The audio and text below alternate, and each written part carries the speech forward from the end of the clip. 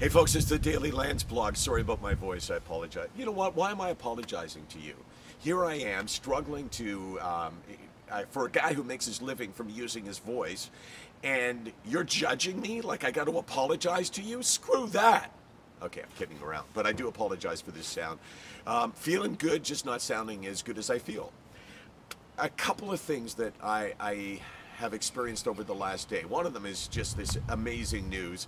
I can't use the names as of yet, but today I received an email from a woman in a province in Canada who met somebody online in one of our chats.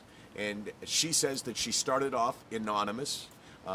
Nobody knew who she was, and she developed a bond with an individual, a man also on chat, and they ended up starting up a relationship on Twitter, I guess, and it was furthered by other means of social media, and now they are together as a couple. And I just thought, wow, it's just like the most amazing thing. It's like, you know what, that guy who comes on TV and he says, what's the name of the match thing, Case? The old guy? Match.com? Match.com, or what's the one with God? J-Date? No. Not J-Date. Well, that would be a sort of God. You know God's Match? I don't know. God's Match? No. Something like that. You know what? I'll think of it in a second. Christian Mingle. Christian Mingle, that's it. It's so brilliant, right? It's like, because you don't have to pay a fee to use the word Christian, so you can make it sound like God is creating these matches. I'm not claiming any kind of divinity involvement here. I just think it's really great that our chat produced something like that, and that people were bonded together based on SickNotWeak. Brandon wants to go in the house, so I mean, if the king wants to go in, then I have to respond, of course. So I thought that was amazing news. I mean, it kind of made my day, and it balances off something else, which is one of the people that I care about in the SickNotWeak family in British Columbia needs to see a psychiatrist, and needs to see a psychiatrist really badly. She thinks as though she's been misdiagnosed, that she's on the wrong medication, and her family doctor even has probably agreed that that could be the case. But you can't get in to see a psychiatrist. What is wrong with this country? Why is it that okay, great example.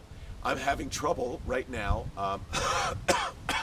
with probably what is bronchitis. If I needed to see a specialist, if I needed to see an ear, nose, and throat person, I can guarantee you I would get in a week. I guarantee it. Probably less. But a psychiatrist, if I have an illness that is life-threatening, if I have an illness that is meaning that I am incapable of enjoying anything in my life, if my life is totally on hold, it can take 6 months, 8 months, a year. That is wrong.